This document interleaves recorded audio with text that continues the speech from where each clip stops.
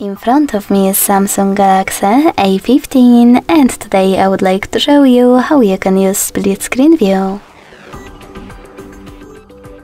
Begin by opening one of your apps that you wish to use in this view and accessing it in the background. To do that using Tricky's navigation, use this button with 3 lines. Now tap on the icon of your app and select Open in split screen view. Then click on the second app. As you can see, now I can use both at the same time.